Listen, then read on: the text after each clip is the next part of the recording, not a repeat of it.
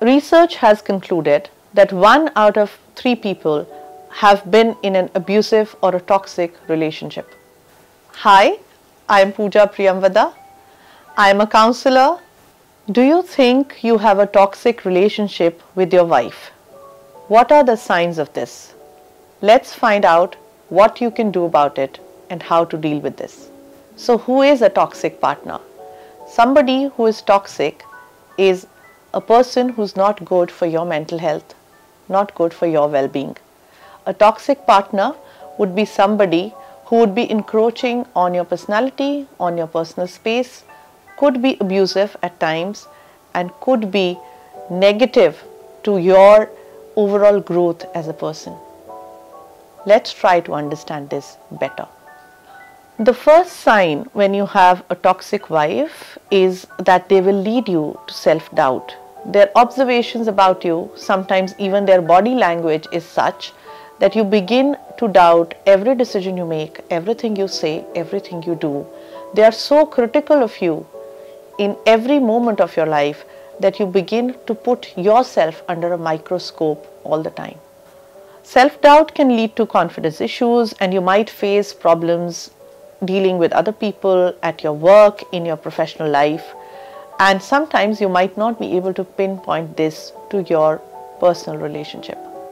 Another sign of a toxic spouse is controlling behavior, or their personality is such that they always want to be in control. This could also stem from their inherent need of perfection in everything, which they then try to project onto their partner. Often when a person is toxic towards their partner, they would try to make all their decisions for them.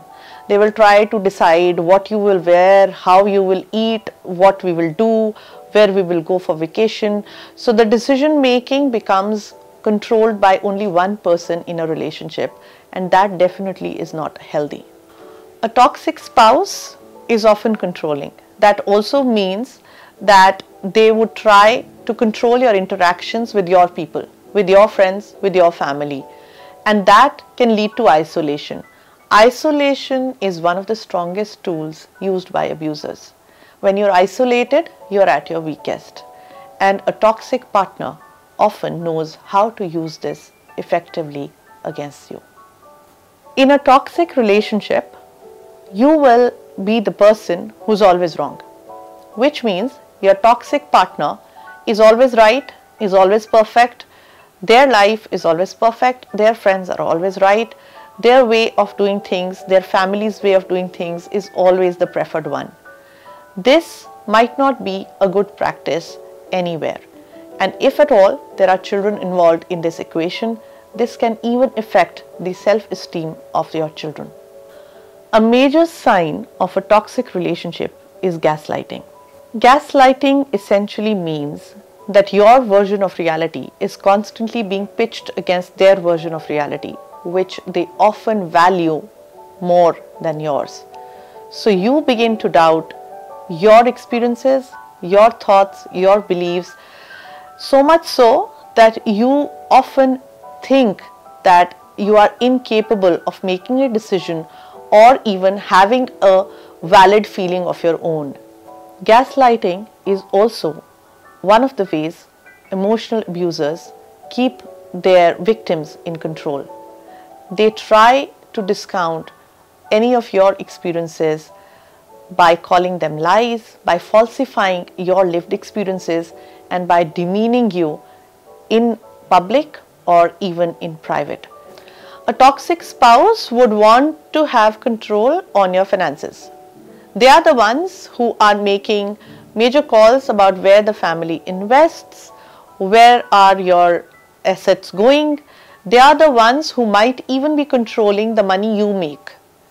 This is one of the strongest tools they have against you, and they make the best use of it in your most emotionally vulnerable phases. A toxic spouse will never acknowledge your consent. Your no has no meaning for them, whether it is in the bed or it is about getting up at a particular time or making your porridge in a particular way. They will never understand what you like or what you don't like. They would want you to keep doing things for them whether you like it or not. So such a person often is also a narcissist whose world revolves around themselves, and you will never be in their priority. The idea of personal space is very important even in close relationships, but a toxic partner is never going to understand this. They think that you should have no existence or no moment without them. Another sign of a toxic relationship is when you find no support from your partner in your challenging situations. This could be about personal situations as well as life situations as a couple. You will be the one who will be forced to be the front face of a situation alone. And then, if at all things fall apart, you will have to take the blame. Hence, it is very important to understand that if a partner is not your support system, they are not your partner at all. If you find yourself in a toxic relationship with a toxic spouse, here are the things you can do. First of all, it is not your duty to fix them.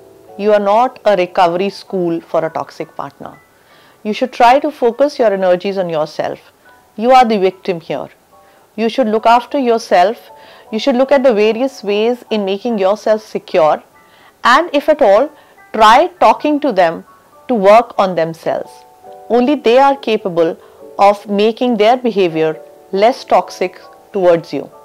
Often in a toxic relationship, people try to deny help.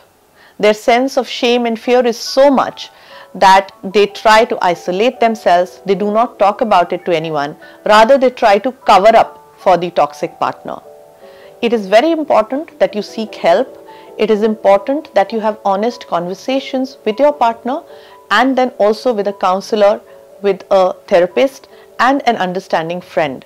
A listener can often make you reflect better on the situation and understand that what is seeming like love and being possessive is actually being toxic. If you like today's video, make sure that you like and subscribe to our channel, and also tell us your opinions in the comments.